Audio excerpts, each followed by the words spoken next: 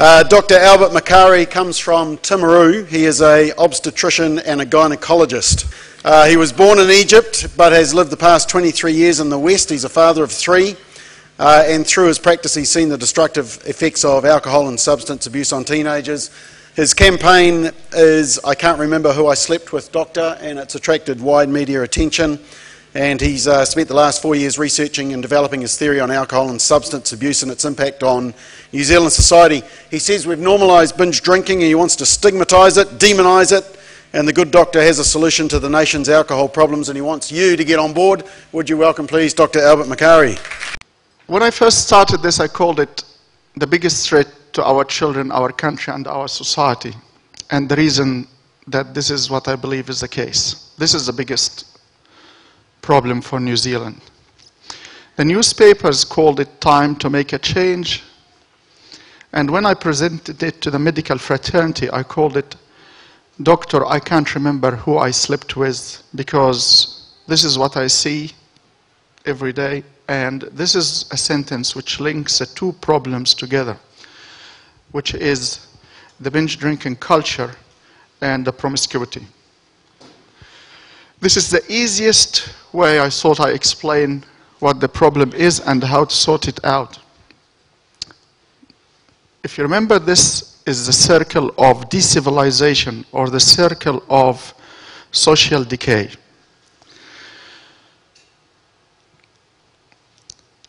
One night I woke up in the middle of the night and I could see this in front of me. I thought, this is really very easy to explain it.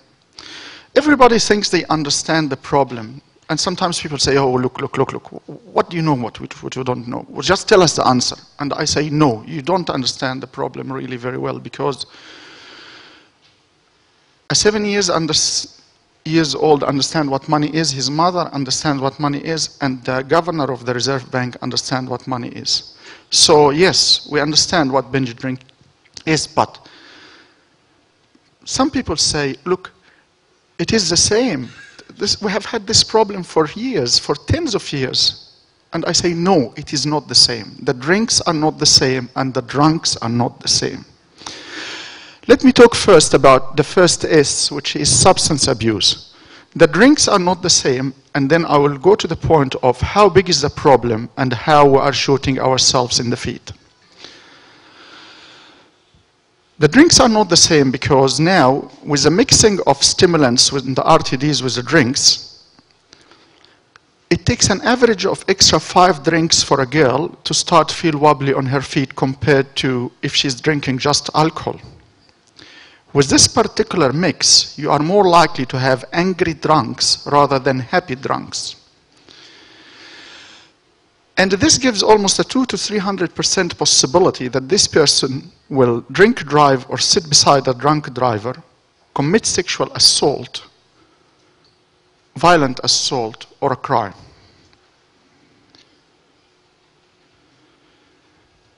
Is this worth thinking about?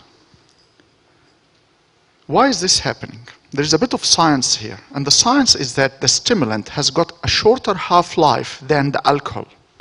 So when the stimulant effect, with the extra 5 drinks on board, when the stimulant effect goes, boom, the girl who was walking around a few minutes before looking very happy falls in a heap.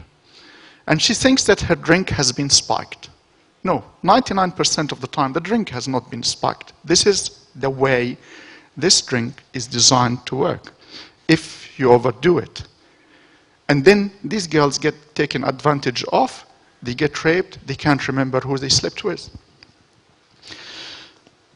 Last week, you heard the story about the guy, the son of Ruth Aitken, on the aeroplane peeing on the passengers. He can't remember a thing. Okay, so now, how big is the problem and how are we shooting ourselves in the feet?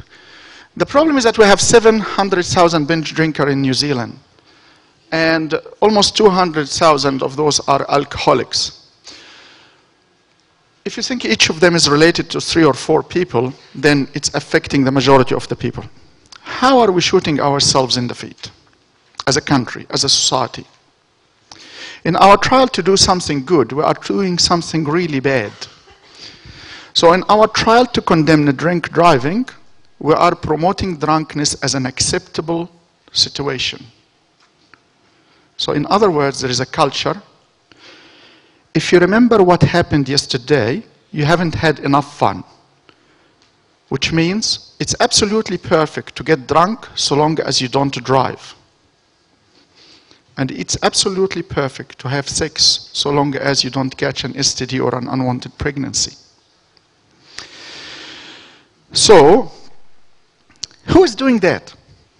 Who is shooting us in the feet? Everybody. Even the police. Even the ads which are trying to control the problems. For many years, what have you watched on television? You watched ads, a sober driver, and 4 drunk people in the car. And it's giving it the thumbs up. So it doesn't matter what happened on the passenger seat. It doesn't matter what happens on the back seat, so long as you have a sober driver. So what does this mean? It means that, think about it. If you wanted to teach a child not to steal, by saying, do not steal handbags from old women, do not steal handbags from old women, do not steal handbags from old women. Is this a good advice or a bad advice? Yeah, it is a bad advice, although you mean a good thing, because you set the bar too low. So what about stealing from older people? What about stealing? What about shoplifting? So you set the bar too low. So we did set the bar too low by educating these people again and again and again, every day, even the police, giving the message, take one for the team, be the sober driver. So everybody, even the police, is saying it's absolutely fine to be drunk so long as you don't drive. We shot ourselves in the feet. We set the bar too low. We are teaching them not to steal by saying do not steal handbags from old women. So, I'll make the presentation very simple so that you remember it. 5 letters, 5 words. In any activity in the world, whether you are killing somebody, whether you are peeing in the street, whether you are buying a piece of chocolate, any activity lies under these categories. Is this a laser thing? Criminalize, decriminalize, trivialize, normalize, advertise, glamorize, and idealize. So, if you wanted to prevent something, you don't go and glamorize and idealize it. So let us take, for example, prostitution, which was being talked about. So prostitution has been decriminalized. It's in category 2. But it should stay there. Just decriminalized. Because if you were to not just move it one notch to trivialize or normalize, then we should go to the secondary schools and tell the girls, all right, if you want to earn good money, meet a lot of people, nice people, and have a challenge, why don't you take prostitution as a career? Should we do that? So this is where some of the activities have to stay in the category of decriminalized. But where are we with drunkenness? Are we in category 2? No, we are actually here. We are not only decriminalizing, trivializing, we are normalizing, advertising, and glamorizing, and idealizing it every day. Not only to the tune of paid advertisement for $250,000 a day, and if this didn't work, they wouldn't have paid the money, but the unpaid advertisement. I'll give you an example. After my Sunday program on television talking about that, in the following few minutes there was, this is your life. And Prime Minister was sitting with the Mad Butcher, being honored with the knighthood.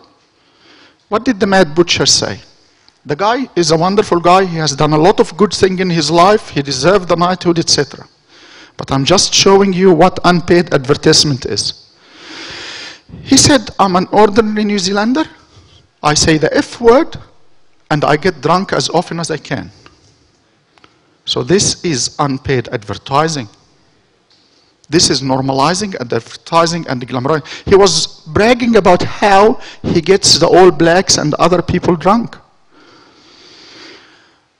Here we go. By 16, most of them have been totally trolled at least once. Yeah. It's become quite a bit of like a rite of passage in New Zealand. You know, if you hold your liquor, you are sort of successful. It becomes like a kind of what you've got to do more than anything. Like, you're not the cool kid if you're in the corner just watching. You've got to be the one that's drinking, the one that's being the party. The one that's being the party. There's a lot of pressure. And the problem is that this culture doesn't only affect those who are subscribing to it. As I will talk and allude later, it affects the people who don't subscribe to it by being marginalized, ostracized, bullied. Now, the problem is that these people don't get drunk and sit in a paddock and they sleep it out. No, they do things. Now, let me put it this way. If I take all of you guys, whether you are rich or poor or educated or uneducated or have high moral values or don't have high moral values, and I give you propofol, all of you will sleep to start with. You will lose your consciousness. However your strong will is. Even if you are Michael Jackson, you could die if you are not attended by an anesthetist. Now, if I give you alcohol, it's a matter of dose related. You will relax first with the first drink or two, and then something else will happen, which I'll talk about in a second. And then, if you take more, you lose your consciousness. If you take more, you lose your life. So now, where is Bob Makary? He's not here? Right. Is his wife here? No? Here she is. Right. What do you think, Tina, what do you think stops your husband from pinching women's bottom in the street? Even if nobody's looking, what do you think stops Bob Makary from pinching women's bottom in the street? Right? It's called inhibition. So this is the first thing which goes after the inverted comma relaxation to start with. Inhibition goes. And inhibition is what stops the man in the street from behaving like the ram in the paddock. You drink a bit too much alcohol and you lose your inhibition, which leads to the second S, which is the abuse of sex. And when I talk about abuse of sex, I'm not talking about sexual abuse, which I'm coming to in a minute. I'm talking about abuse of sex as a commodity, downgrading it from lovemaking into a meaningful relationship to paddock mating. And in the paddock, there are 4 things missing: love, commitment, respect, and family. So, how bad is the problem? And how are we shooting ourselves in the feet? Again, you remember, do not steal handbags from old women. We set the bar too low. With the culture of, if you can remember what happened yesterday, you haven't had enough fun, it means that it's absolutely perfect to sleep with anybody who happened to be next to you in the party, so long as you don't catch an STD or an unwanted pregnancy. So if we change sex education into a contraceptive lesson, listen to that. This is very dangerous because contraception does not protect against promiscuity. It actually helps it. So I'm not against contraception. I'm a gynecologist. I know that there is a role for it. I know when used properly, it does a good job. It's about family planning. But if we use it as a tool to promote promiscuity and not address promiscuity as a problem, and which could be possibly bigger than unwanted pregnancies and STD, we are failing our young people. And we are not only failing our young people, we are failing our society in general. So, is promiscuity a problem or not? Is it a bad thing or is it okay? So, is it related to binge drinking and is ruining the lives of people or not? So, how bad is the problem and how are we shooting ourselves in the feet? The problem is really bad. Really, really bad. It can't be worse. In the Durex study 2007, New Zealand came as the most promiscuous nation in the world, with the average number of sexual partners per girl in the study of 22. And it was the only country in the world where girls are more promiscuous than boys. Again, we're shooting ourselves in the feet. We're trying to do something good, which is try to stop unsafe sex. But we were doing something bad, which is promoting, inverted comma, safe sex. So we are saying it's absolutely fine. Sex is a sport, you practice it so long as you are wearing the right gear, which means if you avoid STD and if you avoid unwanted pregnancy, it's fine, go for it. But are there consequences? Not always. She's 14, lost her virginity at 13. Just the one partner or more? More.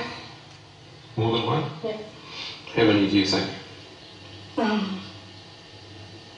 15. 15 boys. Mm-hmm. We can't identify her. She's still legally a child, still at school. But already she's had an STD and a pregnancy test. Have any of your friends got pregnant? Yeah. 2. 2 have got pregnant. Did they have the baby? One of them did. A lot of people would say 15 partners at the age of 14 is promiscuous. Do you see yourself being promiscuous? No. How would you describe yourself? Experimenting. Right. I do apologize for the contents I'm going to show you now, but this is not about a politically correct presentation. This is about telling you the truth as it is. Okay? So I do apologize for the language, and if anybody can't put up with it, I'm really sorry. So, where is this taking us? Like, for the boys here, what's the roughest thing you've ever heard happen to a girl down here? Like, get thrown around by the boys. What's the roughest thing you've heard? Spit roast, eh? That was the last night. One in the puss, one in the mouth, eh? One in, mate. Spit roast. One in the puss, one in the mouth.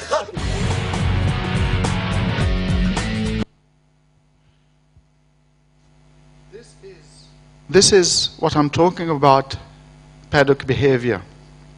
This is objectifying the girls and treating them like ewes in the paddock. And this cannot be conducive to making them feel great about themselves. And we produced a documentary, a complete documentary, and one of the reasons why this guy was making this documentary was that he was talking to one of his wife's friends. She was so proud that in the orientation week, she slept with 20 guys in the university. And he said, no, I have to do something about it. So if we are going to claim this sexual behavior as a source of pride and invent a word, studies, unfortunately, we are removing from the dictionary another very good word with the most beautiful meaning, which is mum. And this is a direct effect of this way of behavior. This takes us to the third S, which is stability of relationship. So, now, when you have this level of promiscuity, and sex is a sport, is this conducive to stable relationships? Do you think this will be conducive to these people being able to maintain relationship? I want you to listen to these two people, and then I will let you hear the third person. This is Mary, a patient of mine. Listen what she says about her husband.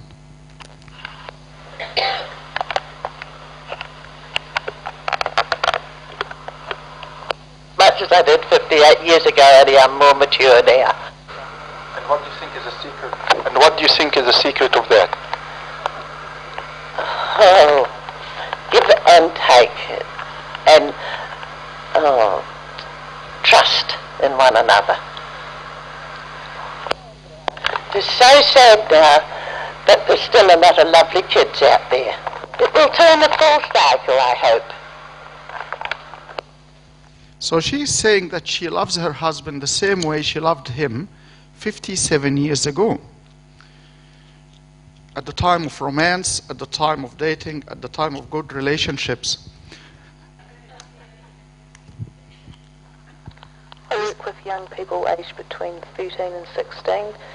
They go out on the weekends and quite regularly come back to work on a Monday with hickeys all over their necks, down their chests. When you talk to the children about this, boys and girls, they will reply that they don't know who they have been sleeping with or the number of people they've slept with. It always tends to be as a relation to alcohol and drugs from a heavy binging weekend that they've had. And they don't care about this. She's saying she works with children and says you come after the weekend all covered in hickeys and they can't remember who they slept with. Now, so this way, this culture cannot be conducive to stable relationships. Now, I want you to hear this charming young lady who summarizes, and I do apologize for the contents. For yourself, what do you think like the average person nowadays looks to get out of a relationship? Rudies, sex, good tap, and that's about it really. Because I mean, fuck, you're young, go hard, eh? How is rooting a relationship though? Well, you're having sexual relations with them. Rooting is sexual relations, so that's a relationship, isn't it? Do you think the relationships and what you're doing now will affect your marriage one day? Probably, but I mean, that's the risk you got to take, isn't it? You're young, dumb, full of cum. Fuck. That's it, really. I will say no more. So, the relationship stability goes out of the window. I was attending a conference in gynecology, about the biggest conference in contraception, and this was about commitment. So, with the older women I was mentioning now, this is like the love of the hunt, the romance, the dating, and these guys now with this culture, they are shooting in the paddock. It's boring, it's not stimulating, it's denigrating, it's offensive. So now, what can we do about it? In this conference, I learned that in some countries, less than 1% of the girls end up having sex with somebody who doesn't become their long-term partner or husband. And these people have a pair of testicles and pair of ovaries and they have hormones. So why, in this part of the world, there is this commitment, there is this intimate relationship which doesn't seem to be existing here, or it's going out of the window? Is it because the deal to commit is made under the effect of alcohol? Is it because it is made under the age of 13? Is it because it is never made and this is not an issue anymore? It's just me worrying about something which is not important. So with the stability of relationship going out of the window, relationships become disposable. And this disposability of relationship leads to a new shape of society where the family as its inverted comma usual form is disappearing. And here I'm not talking religion, I'm not evangelizing, I'm not talking God, I'm not talking marriage even. I'm talking civilization.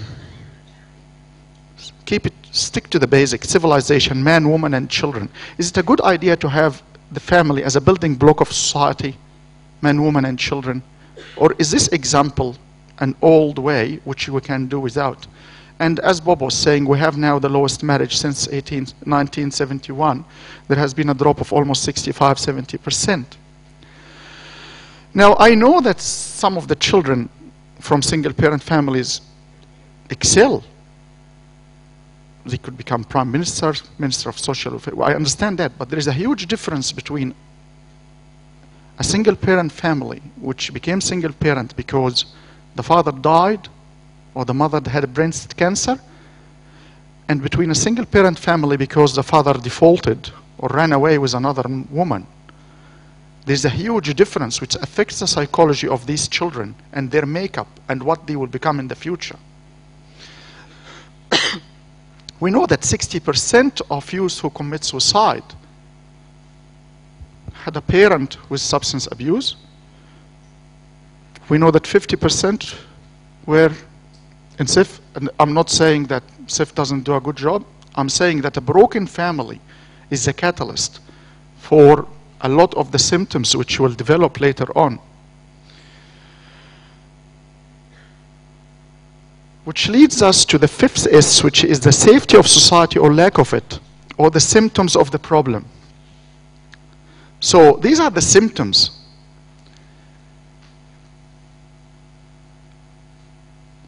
The first one, and please note that the fifth S and the fourth S have got arrows in both directions. Like you can drink and go to the symptoms within half an hour, and you can feed the symptoms through the circle over the years. This woman was sitting in my living room saying that. And this is Jenny Brokenshire. Jenny Brokenshire can tell you how alcohol can destroy families. In April, her 16-year-old son William was stabbed to death in Timaru. His assailant had been drinking. I've got a little one and she doesn't understand. We go to visit the gravesite and she jumps out and she goes, "I'm going to find Will." It's like, we'd all like to. Jenny has lost a son. So too have the parents of the boy who killed William. He's charged with murder. People don't sometimes intend to kill somebody, but it happens, accidents happen. And a lot of it is because there's no stopping them. They want to get a few beers in them, they do. So we have now one of the highest violence incarceration rate in the world. When I came here to New Zealand 20 years ago, I used to know all the people who were murdered by name. Ben Smart, Olivia Hope, Ben Smart. Now, you open the front page of any newspaper in the country and you will see a homicide. Why? Why? Depression. 1.2 million scripts for depression in 2008 or 2009 in a 4 million population. Why? Why? Is this related to what we are talking about or not? And most of problems with depression are related to relationships. And if you go back into the circle and you see the unstable relationships, the sense of betrayal, etc., is what makes people depressed. I'm not saying that every single case of depression is caused by that, but I'm saying there is a lot of overlap here. Youth suicide. We have the highest youth suicide rate in the OECD, double that of the United States of America and Australia. So why do we have the highest youth suicide rate in the world? People don't know. I do. Because I have the best seat in the house. Everybody is trying to investigate. I'm an eyewitness of the crime. Because of the limited time, I don't want to tell you now how many hats I'm wearing, but there are 3 people in the country who are wearing as many hats. And I'm seeing this. So when people say, "Oh, this guy killed himself, we don't know why," I usually do, because I have inside information. The personality is still being made.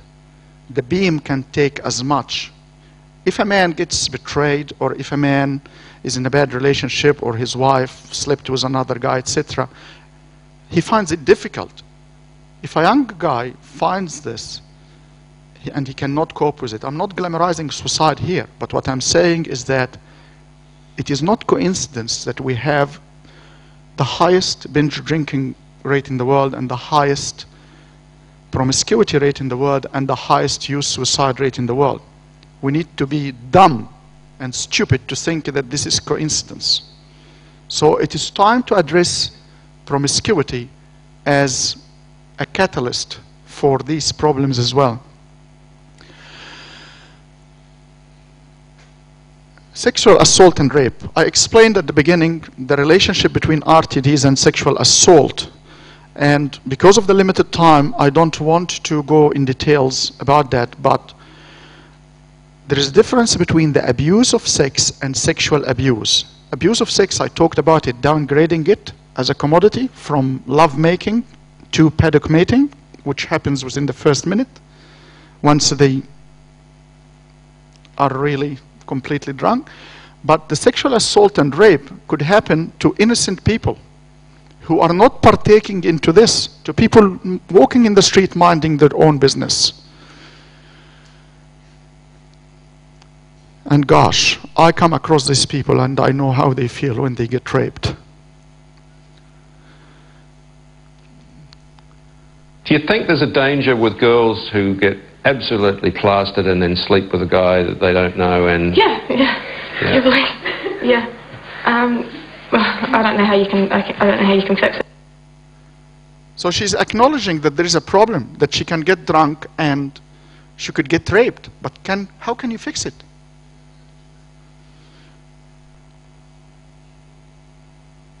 Right. Road toll and carnage. One death too much on the road is one death too much. And this is a door behind which my daughter was sitting.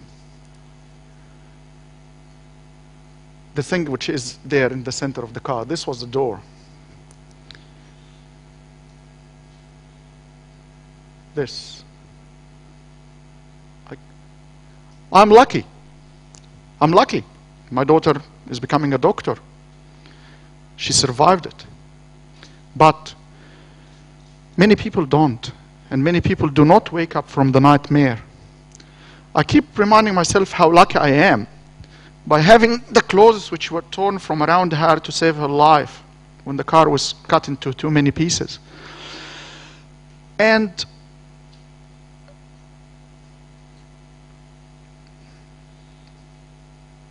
I find it unbelievable. I find it unbelievable.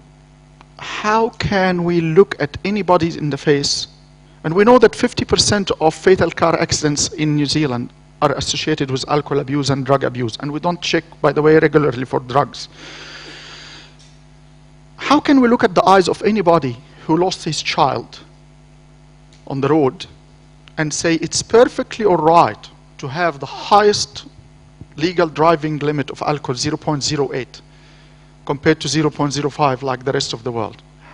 How can we convince anybody of those that it's perfectly all right for a man to have 7 stubbies in the last 2 hours and be driving on the opposite side of the road of this child? Why would your children be on the road when somebody legally has had 7 stubbies and driving on the opposite side? I keep asking the question and nobody is answering. You know what? There are 300 international papers about that. And the cost of not lowering it is 137 times bigger. Financially. Forget about the lives, even financially. Why? What is the wisdom of that? Why do we think the whole world is wrong and we are right? Today, I'm getting to a stage where you have to take over because I'm tired. It's years now I've been doing that. And I wish the Prime Minister attended the talk, but unfortunately he didn't.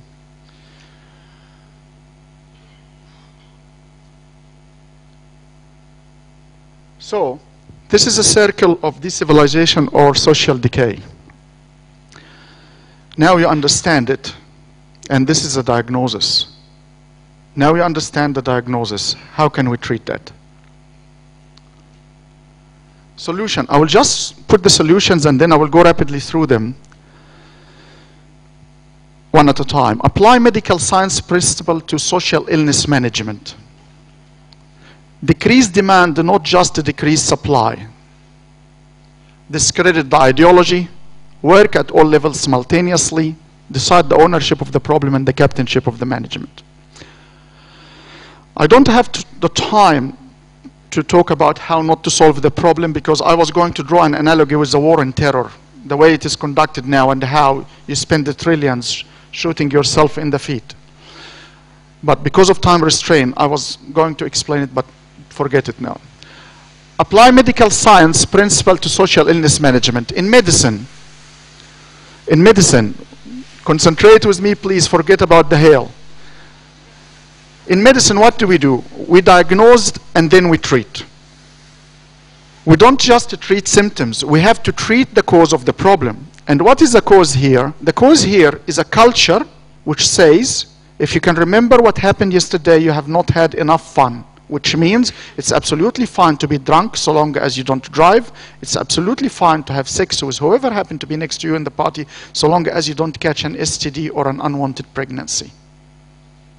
So this is the diagnosis. This is the problem. This is what needs to be treated. I'm not saying don't treat the symptoms, but which is the violence, the rape, the sexual assault, the road toll, the depression. These are the symptoms. The same like in the terrorism. The terrorism is the symptom. Yes, they are criminals. But how do you diagnose the cause? The ideology.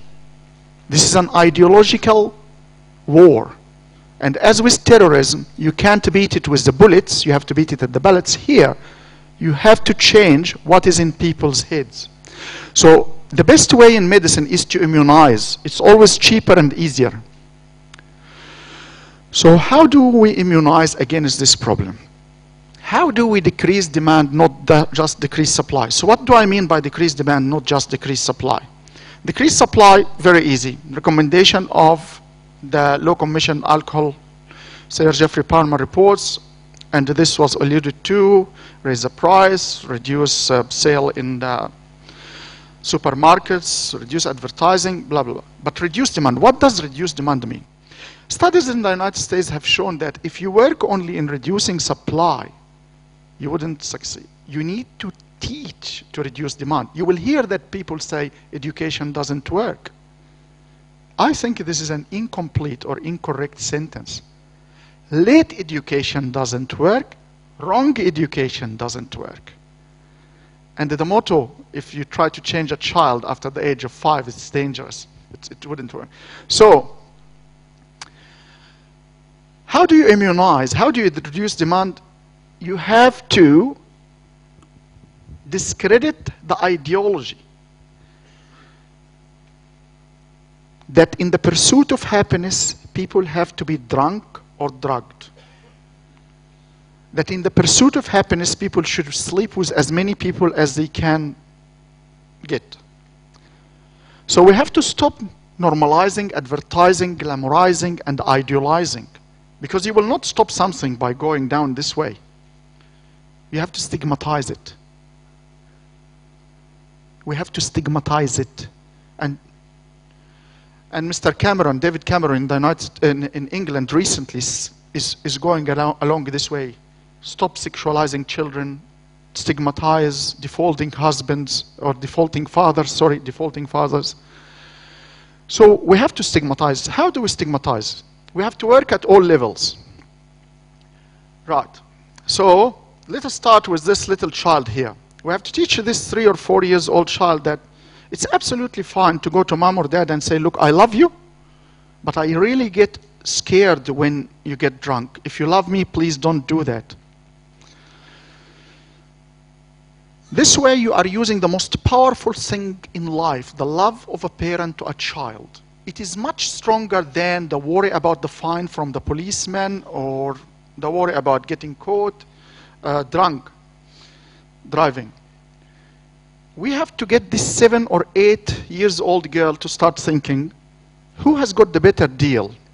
Nana, who still loves granddad and they hold the hand and he kisses her and he calls her honey?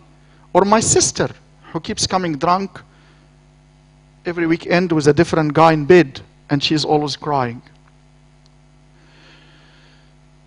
This generation, which I call the lost generation, there is blood spilled on the floor now. My management is about stopping the bleeding, treating the cause, clamping the bleeding artery. So the parent, this one, has to go to the child and say, look, don't repeat my mistake. Don't repeat my mistake. I here quote an example which the Prime Minister will have remembered. One day a girl said to me, Dr. Makary, in one of those presentations, she was crying at the back, a doctor, lady, and she said, look, I said, did I say something offensive? She said, no, you touched my heart. I said, what? She said, we are 27 cousins in the family, and 23 of us became drug addicts. Some of us took up prostitutions to be able to pay for it, and some commit suicide. I said, would you tell this to Jonki? She said, yes, I would. I put her in front of him in the evening. She tells him the story. After she finished, she came and told me in front of my wife. I actually told him, but I didn't tell him everything. I said, what do you mean? She said, my mother is a drug dealer, and my brother is a policeman. So, if a drug dealer can teach her children not to touch the stuff, then any parent can. This Nana and the grandfather, they have to step in and fill the gap when there is no good role model at home. People are saying Albert Makary is trying to start the Nana revolution, and the answer is yes. I'm trying to start the Nana revolution. I'm trying to take the society back to where it was, because I think the Nana generation is the generation when civilization peaked. And there is a lot of resources. Nana represent all what is wholesome, true, uncorrupt, clean, wise.